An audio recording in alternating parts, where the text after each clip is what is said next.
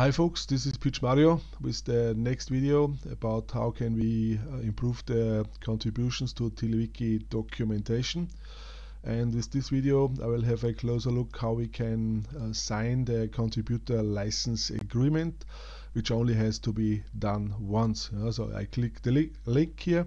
Now I am at tiddlywiki.com. So this is TiddlyWiki. And there are two types of licenses. There is the individual license and the entity license. Entities is for companies. The main text is basically the same, and as you can see there are three companies which signed it. It's Jeremy, then it's Google Inc. and Brooke Boyd. So it's important if you make contributions to TiddlyWiki with a company, then you have to use this one, and your company has to allow it. The other one is the individual license, which has the text which you should read once, and then you can see there are a lot of contributors already there, and I'm there. One important thing here is if you want to sign it, then you have to clone the repository and you have to select the branch tiddlywiki.com, which is the documentation branch. Everything which goes to the documentation branch can be merged directly and will be published directly. Everything which goes to master or main will have to wait until the next official release. So that's important. Okay, so this is the file with the TiddlyWiki within the TiddlyWiki repository, which is Germany TiddlyWiki 5, and this is the license agreement. We have a look here, and we change to tiddlywiki.com. That's important. So we go to Germolin, TiddlyWiki 5, the main page. If you click here, then it's there. The default page is master, and we switch the page to tiddlywiki.com. Then we open the licenses, license, individual license, and then we can edit it. To edit the license or to edit any file, I do have to have write access, and write access is only allowed for my own repository. That's why it says fork this project to be able to edit. Okay, I click it, then the whole project will be forked into my repository, which I created in the last video. Okay, then I scroll down to the different contributors.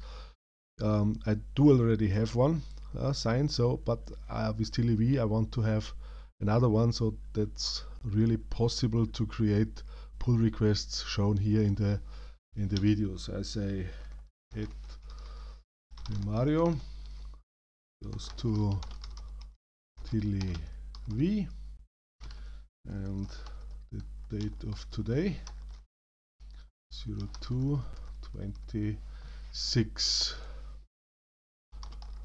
Allow TiddlyWiki to submit PRs. Okay. This is Mario and TiddlyWiki to create real pull requests shown in videos. Okay, so I will propose this change, and hopefully Jeremy will merge it so that I can create pull requests using TiddlyWiki. The important part is we need to have the target repository, which is TiddlyWiki 5 and tiddlywiki.com. TiddlyWiki.com branch, and it automatically created a branch in the TiddlyWiki account, and it named it patch 1.